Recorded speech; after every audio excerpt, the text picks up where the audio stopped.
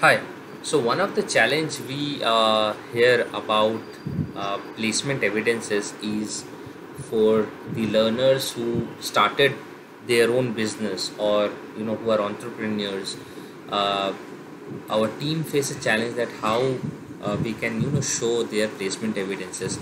So there is one good practice which we can initiate. We can guide or train our learners to do so, which will be helpful to track placement evidences of entrepreneurship.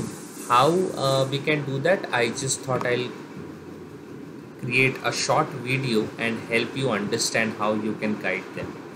So what you can do is you can have this certificate which is from MSME, uh, Ministry of Micro, Small and Medium Enterprises. This certificate gives the your uh, registration number of your company or proprietorship which you are creating, and it gives all the information on what business you are working, which is your location, what is your name. It gives authentic evidences of entrepreneurship once you have registered your certificate in it. How you can do it, I'll quickly take guide you in that process as well.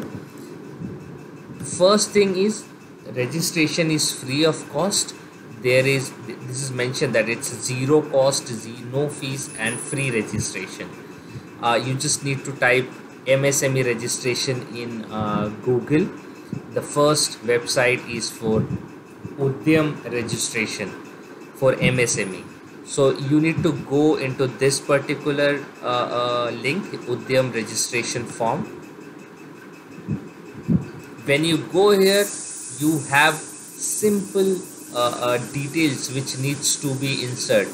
One is your Aadhaar number. Second is name which is mentioned in Aadhaar number. You need to click on this tick box and validate and generate OTP. When you will click in this particular button, there will be an OTP sent to your email ID. You need to insert that and you can go with the next step.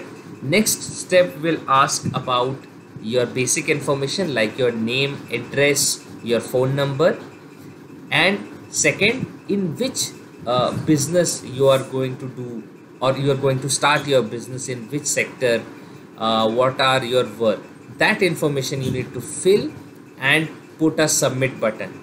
You will also have an option where you can put your company name, so you can give name to your company, or you can register this from your name as well. So for example, I am Prakash Kumar Das. I can register my company in the name of Prakash Kumar Das, or I can register by having a different name as well.